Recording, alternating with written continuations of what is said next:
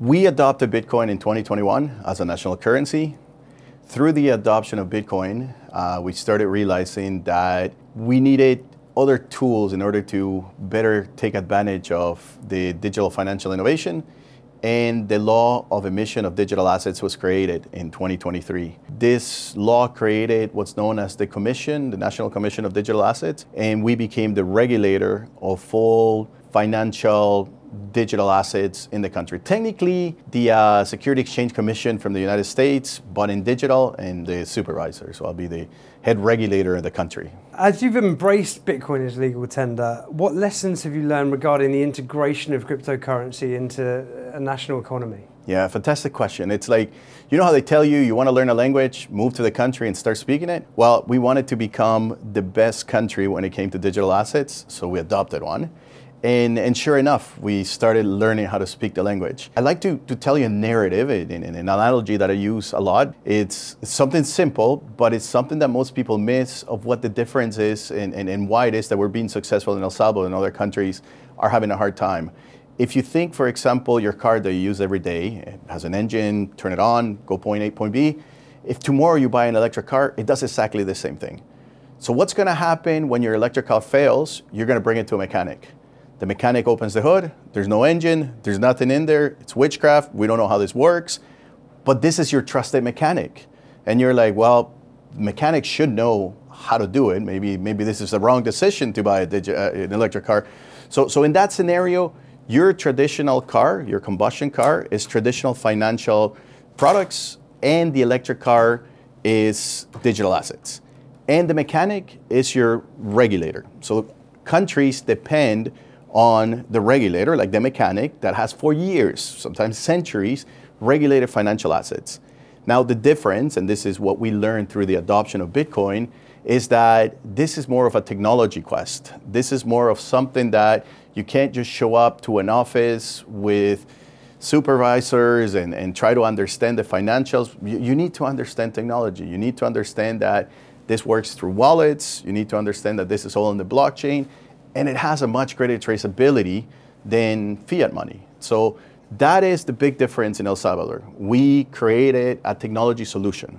I come from the industry, and I was appointed president of the commission because of that, because we were trying to solve the issue that internationally is still a riddle.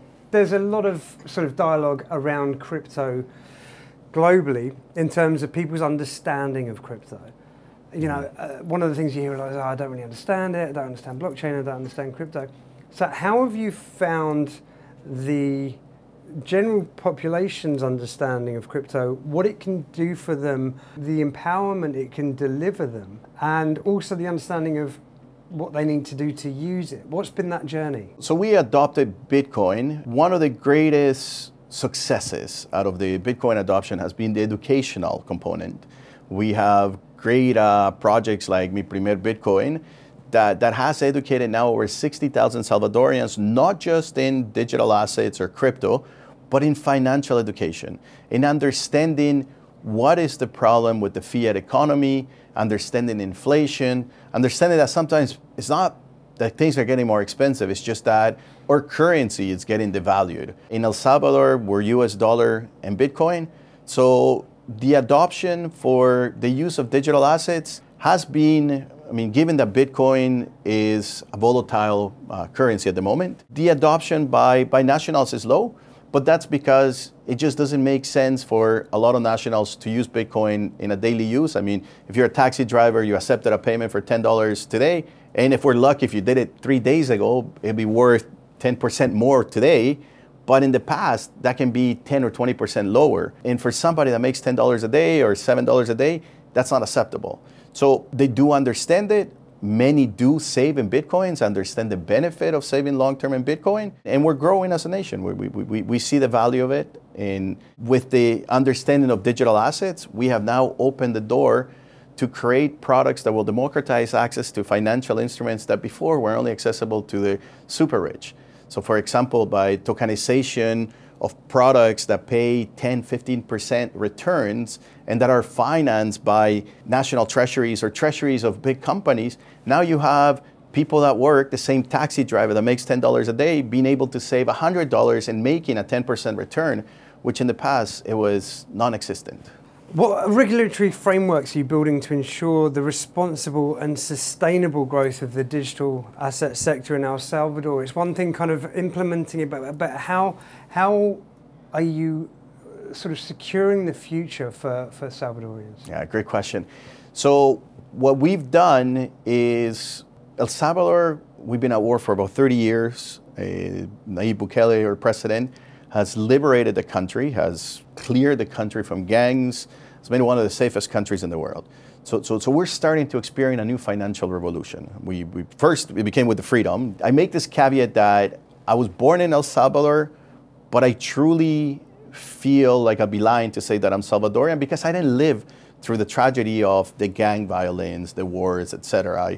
I've came back after all that it's done. I've come back to one of the most beautiful countries I've ever been, and I've traveled all over the world. But the reality is that true Salvadorians have lived through all of that. And as a result of that, we started with a very impoverished economy. Because we had an impoverished economy, we didn't have thriving financial industry like the United States or even the neighboring countries have. We didn't have a large crypto community that was developing software. We pretty much started with a blank sheet. And because we had this blank sheet, we were able to bring the top minds together from around the world that have worked in financial regulation and said, how do we create the future? How do we create rules in supervision that will allow us to attract the better players? Like Binance. Binance is one of the regulators companies in El Salvador, and we have worked very closely in ensuring that we create a framework that collectively meets the demands and the world regulations. I mean, we have FATF, we have IOSCO that have put ideas or recommendations on how this should work, and the recommendations make sense. I mean, when you talk about anti-money laundering, it's one of our biggest priorities. I mean, the president brought all the commissioners, all the ministers publicly and said, if you're stealing, leave now, or you're gonna end up in jail, because we have a transparent country and we are not gonna tolerate that anymore.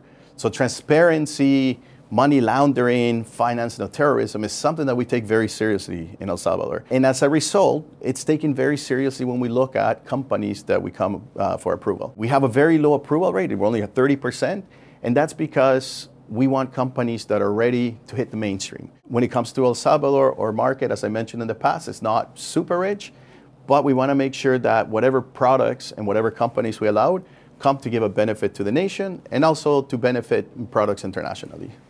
The theme of this year is momentum. We've got 4,000 people that are coming from all over the world to come together. How important is something like Binance Blockchain Week in bringing together industry leaders, thought leaders, users to share thoughts and insight together?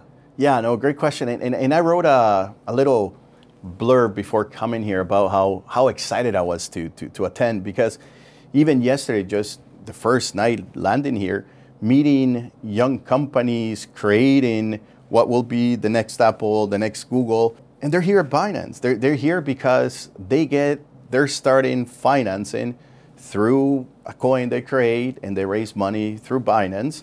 Now, this year is like back in the early 2000s, being at CES in Las Vegas, the Consumer Electronics Show, where you saw the new technology coming out and you were like, oh my God, I can't wait for this to come out. And I feel like a kid at the candy store. I mean, I was here this morning at 8 a.m. already, looking at the companies coming in, talking to them and finding out what they're doing, because I want to see which ones are mature enough for them to come to El Salvador and work with us and grow a base in El Salvador. What excites you most about crypto? I mean, you know, it's still so nascent, even though there's been incredibly large strides. But what do you see in terms of the potential and the possibilities that lie ahead for El Salvador? Look, I'm a Bitcoin at our heart. I started mining and working with Bitcoin in 2013. The whole solution of decentralization, the whole fact that you don't need to trust somebody in order to pay somebody. You don't have to have an intermediary. You can actually just transact and remove all geographical barriers. The dream of being part of a borderless or geographical borderless world can be achieved through crypto. And I see it, and I'm excited about it, And we're doing it in El Salvador, which is fantastic. What needs to be done to drive forward crypto adoption globally? What is lacking? I think that, adoption in general, and we go back to the example that I gave you about the electric car. Why was Tesla so successful? You have to give people something that works exactly the same way than what they're used to. And that's what we're striving for in El Salvador. As Bitcoiners, as Bitcoin country, one of my missions, personal mission, is to develop products that will allow us to do that, to really use layer 2 tools to allow us to use Bitcoin for massive adoption. But the biggest challenge is, how do we find the companies, and this is one of the reasons I'm here in Binance Blockchain Week, how do we find companies that are mature enough and are ready to bring to market that can work as easy and transparent as the regular financial products that we're used to? And that's what we're looking for. We're looking for mass adoption will take place when people don't realize they have adopted it. When it actually works and it reduces settlement times, it reduces 1,000 different costs. If you look at the traditional financial industry, just to make one transfer from me to you, it goes to 3 or 4, sometimes even 5 intermediaries, and those are costs. Through blockchain technology, through crypto, that's instantaneous. There is no middle person, and it just works. So once the products get to that stage, mass adoption will take place, but it won't take place because people understand it or people want it. It will take place because it makes sense. Because it works. It works.